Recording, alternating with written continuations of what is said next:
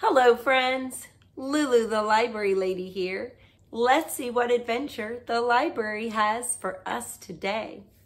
Today's Thanksgiving storytime adventure is Pete the Cat, the First Thanksgiving by Kimberly and James Dean.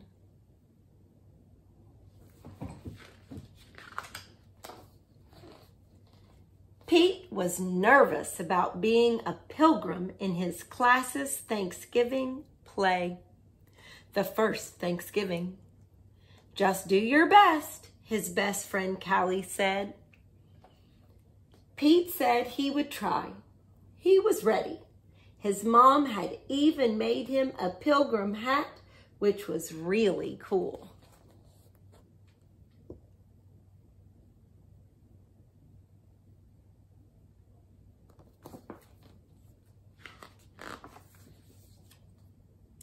Pete took his place at the front of the giant ship that his class had made out of cardboard. Pete was a pilgrim on the Mayflower.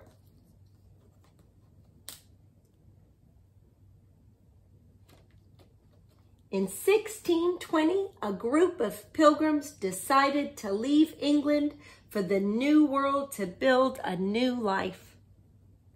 It was a long, long trip on a big, big ship, all the pilgrims sang. The sea was rough and very dangerous. Many pilgrims got very, very sick.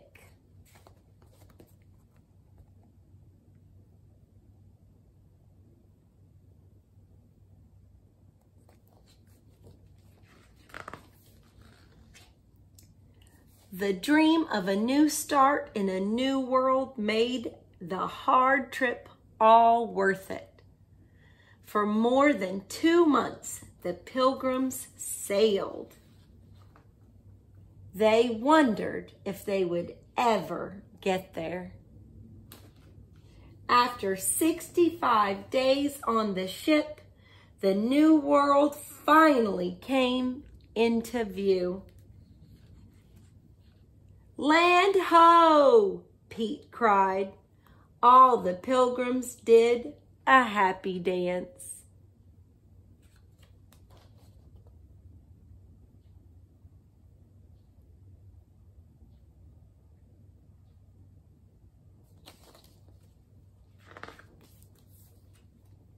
The pilgrims arrived in the New World at Plymouth Rock in what is now Massachusetts. Everyone had many chores to do, like growing food, finding water, and building shelters. The first winter in the New World was long and hard.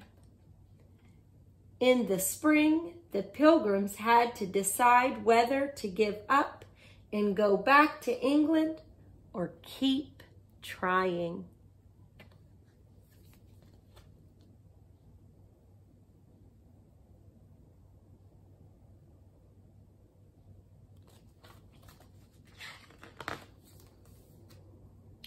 The pilgrims had heard about the Native Americans, and many worried that they would not be friendly. Pete had never met a cat he didn't like, so he thought they would be kind.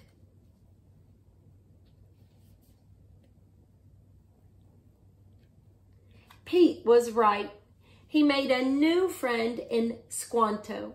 Squanto and the other Native Americans showed the pilgrims how to grow crops like corn, beans, and squash.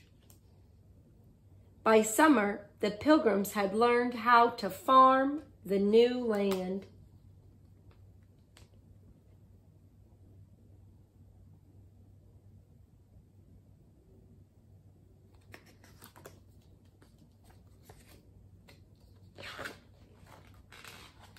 By fall harvest, the pilgrims had plenty of food. To thank Squanto and the other Native Americans, the pilgrims invited them to share the harvest. This celebration became known as the first Thanksgiving. Pete was relieved when the play was over. He had remembered all his lines. "Wow, I never thought about how hard it was back then," said Pete. "You did great," Callie said.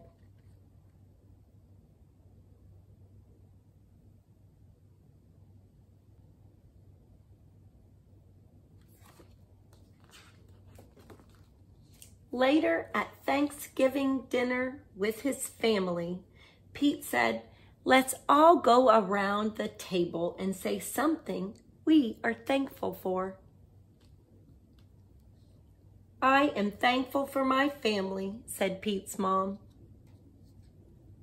"I am thankful for my skateboard," said Bob. "I am thankful for the brave pilgrims that started this new free world," said Pete. "What are you thankful for?"